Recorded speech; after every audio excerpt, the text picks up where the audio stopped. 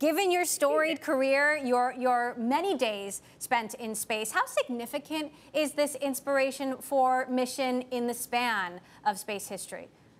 Oh, I think it's incredible. It's groundbreaking, and we were so excited here at Sierra Space to watch. We all watched live here in the office last night as they launched on this historic mission. So, what's good for SpaceX is good for the rest of the commercial space industry. It's certainly good for us.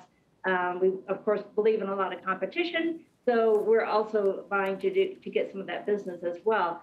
But it does not detract from what SpaceX has done in this historic flight.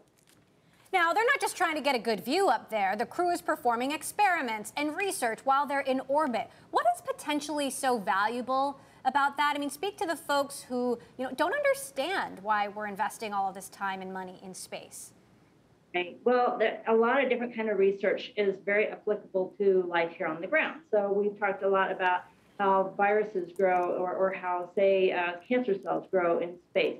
They grow differently in microgravity than they do on the ground. They can grow larger. We can study them better. We can learn how to make medicines that will attack those particular types of cells. We can learn how to print, believe it or not, print organs in space, human organs, so that, preferably we would not have to wait for someone to die to get a human organ. We can just print them in space, bring them back, and then be into the people who need them. So there's a lot of different potential for using research today to make a business for tomorrow, so that companies like ours can build a space station that can house this kind of research, bring people back and forth to those.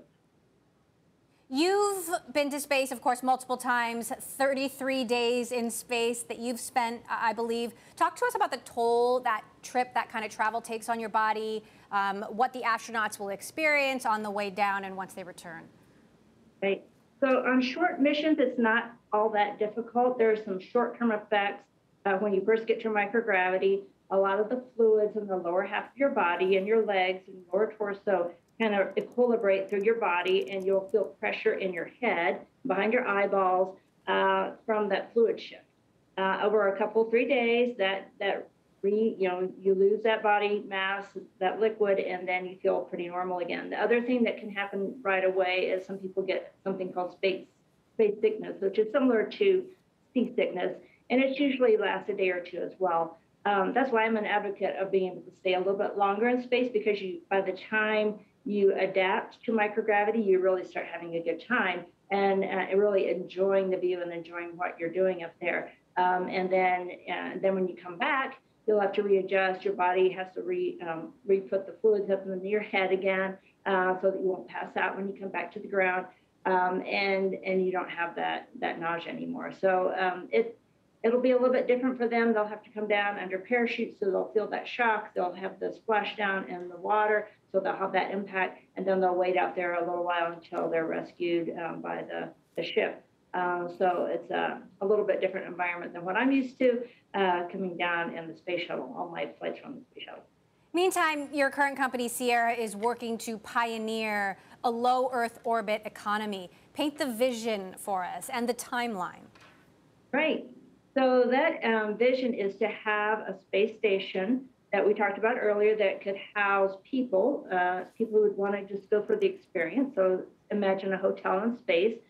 We could house people who want to do basic research, so scientists, and we could also manufacturing facilities.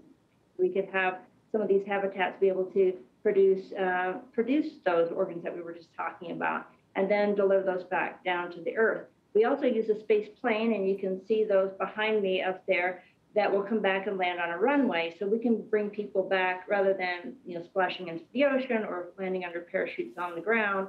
We can bring them back to a runway, much like the shuttle did, although we'll have more flexibility in that we have safer fuels that don't require fans and isolation for people when they first come back. We also provide a more smooth landing, so we glide in like a commercial aircraft, and then anything that's delicate, any of those organs or those any other kind of protein crystal growth or other things that we built up in space that is fragile, we can bring that down to the Earth and then disseminate it based on the customers that we have.